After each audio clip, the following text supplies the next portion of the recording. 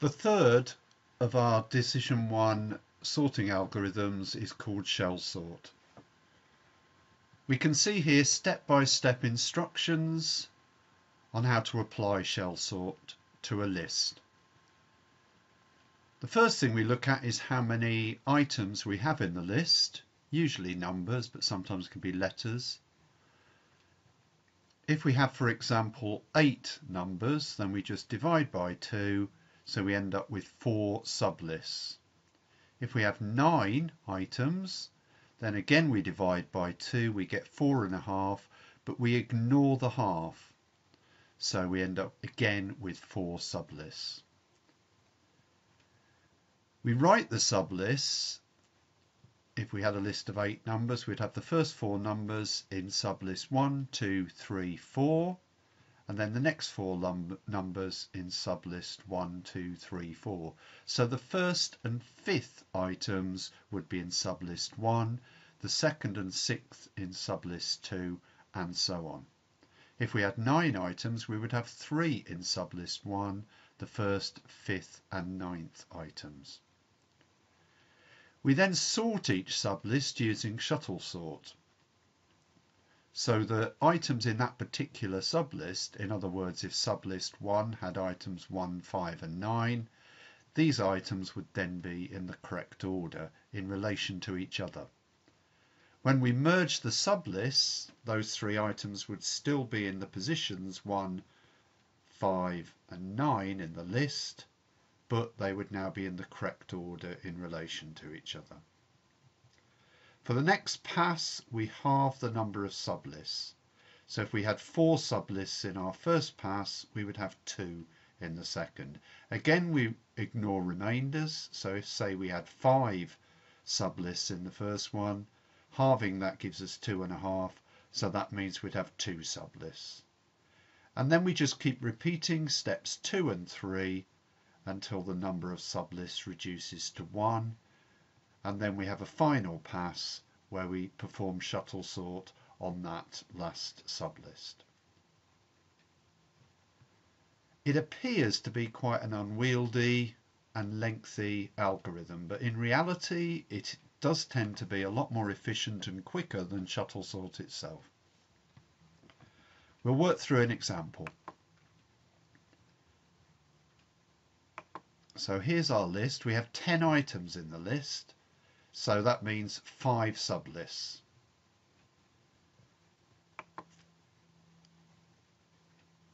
This is how we decide what's in each sublist. We go 1, 2, 3, 4, 5, 1, 2, 3, 4, 5.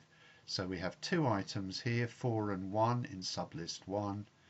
Sublist 2 is the 8 and the 9, and so on.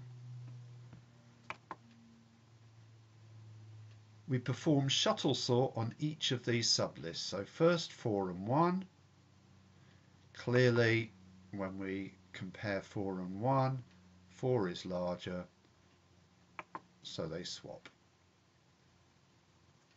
So 1 comparison, 1 swap.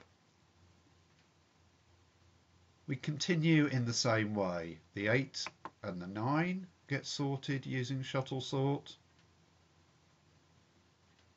This time the 8's smaller than the 9, so they don't swap. We then move on to sublist 3, 9 and 12, and again 9 is smaller than 12, so no swap required. 10 and 3 next, and as 10 is larger than 3, we do swap. And then finally we compare the 7 and the 6, and again they're swapped. So at the end of our first pass, we've had 5 comparisons and 3 swaps.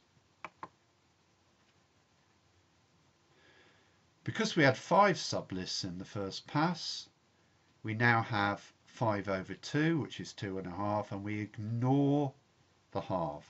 This means the integer part. So 2.5, the integer part of 2.5 is the 2. We ignore the decimals. So now we just label 1, 2, 1, 2, 1, 2, like so.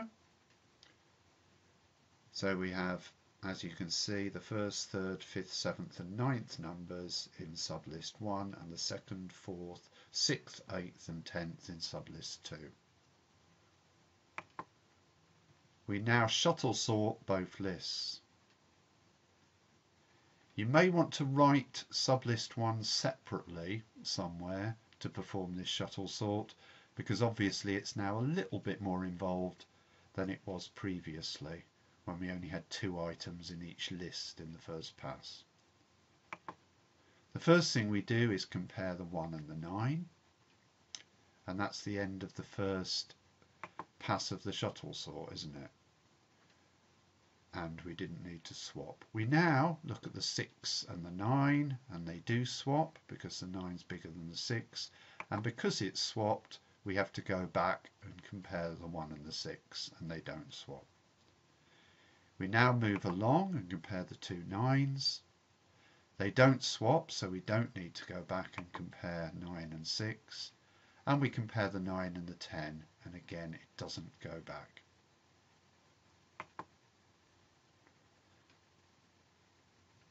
We do the same now with sublist 2. The 3 and the 8 swap. We then move up and do the 4 and the 8, and they swap, so we need to go back and compare the 3 and the 4. We then move to the 8 and the 12, and as there's no swap we don't need to go back any further. Then the 12 and the 7 swap, so we need to compare the 7 and the 8, and they swap, and because we got a swap we need to compare the 4 and the 7, and they don't swap. Notice that sublist 2 is now sorted, and it is the case that every sublist after the end of a pass will always be in the correct order in that sublist. So you can see here that sublist 2 is in the right order, and so is sublist 1.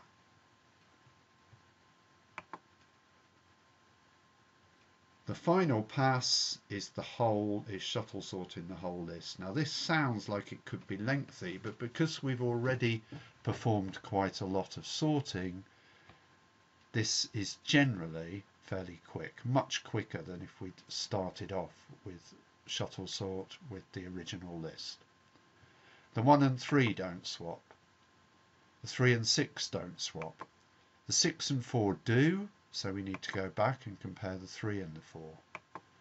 6 and the 9 then don't swap. The 9 and the 7 do, so we need to go back and compare the 6 and the 7. The 9 and the 9 don't swap. The 9 and the 8 do, so we move back. 9 and the 8 again do, 7 and the 8 don't. So we now move on to take the 10, no swap, and the 10 and the 12, no swap.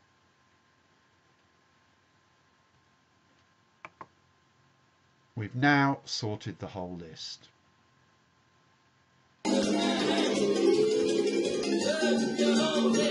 See if you can follow shell sort from this one.